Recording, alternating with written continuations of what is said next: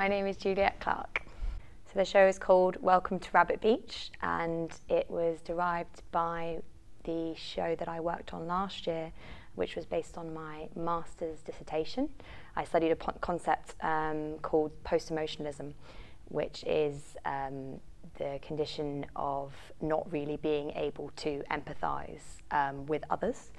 And so the show is about, the show is about the immigration crisis, but what it's really about, it's about how we access the immigration crisis from the UK, from a displaced version of events.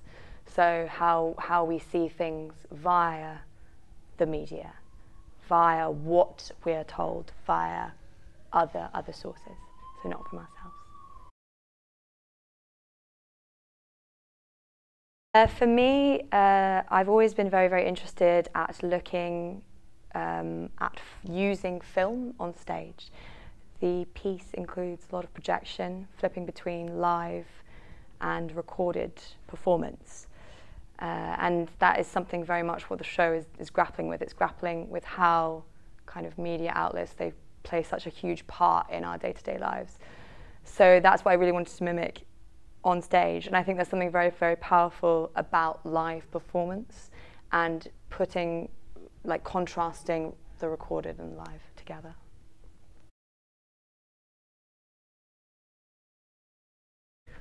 Absolutely lovely, of course. It's been a really, really great place to be developing the show.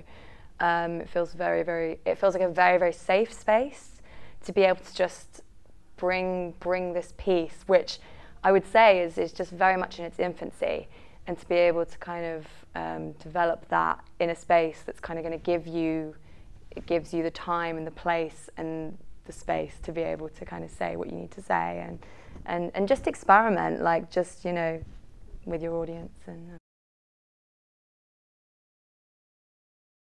so the show, we're doing a couple of scratches, so this is one of a few that we're doing.